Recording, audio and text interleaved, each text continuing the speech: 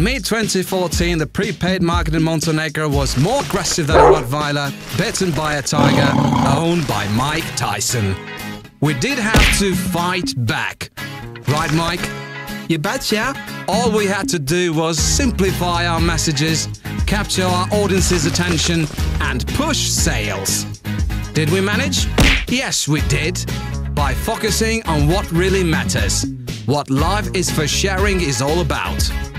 We fought back with a message that couldn't be disputed. The network that gives you the most, with special ownership elements that stood out and carried our clearly targeted message across, and a TV commercial not for the faint-hearted.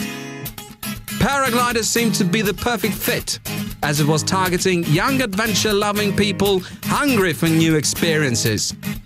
Showcasing their eagerness to share these experiences, coupled with the mesmerizing new perspective of Montenegro, provided us with a TV commercial that was bound to speak directly to them. So how did we do? Okay? No, more than okay. In fact, lots more than okay. Okay, if you insist. We did really well as we surpassed everyone's expectations. Our biggest feature? This time we even managed to keep the accounts happy. How? Easy. Apart from our hero, it seems we got our sales to take off. The activation went off the charts, 5 times bigger than planned.